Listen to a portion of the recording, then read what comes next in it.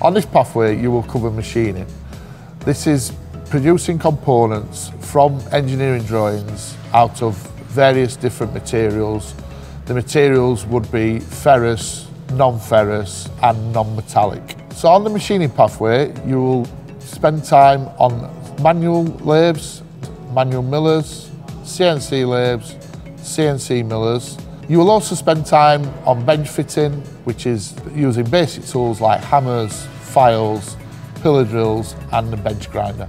So this pathway would suit somebody who's more into creating something rather than taking stuff to pieces. So in the past, if you've had a Meccano kit or Lego kit and you've followed instructions to make a creation, this pathway would also suit somebody who likes to be productive with their hands, use machinery to make something from a blank piece of material to an end product that you can call your own.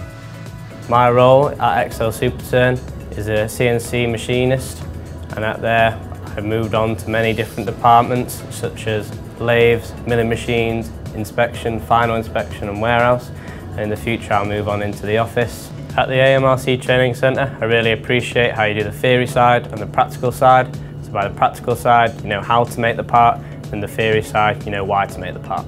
Once you've completed this pathway, you'll be able to get a job in a manufacturing company operating machinery. Manufacturing companies will always need people to operate machinery, whether it be a basic lathe, mill, moving on to advanced CNC technology.